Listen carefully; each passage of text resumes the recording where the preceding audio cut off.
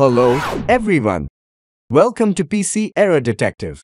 In this video, we are going to show you how to delete Google Chat conversations from your Gmail account. Before we start, please make sure to subscribe to our channel and hit the bell icon to get notified of our latest videos. Now, let's get started. Step 1. Go to the Gmail website. You can use any browser of your choice, but we recommend using Google Chrome for the best experience. Enter your email address and password to log into your account. Step 2.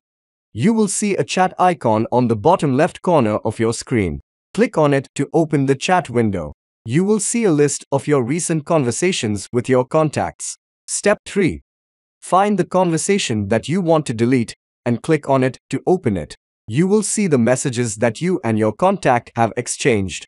Step 4. Click on the sidebar menu. On the top right corner of the chat window, you will see 3 dots. Click on them to open the sidebar menu.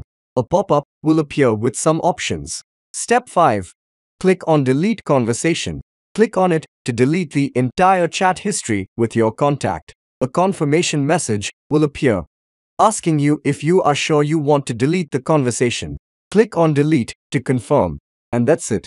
Thank you for watching and see you in the next video.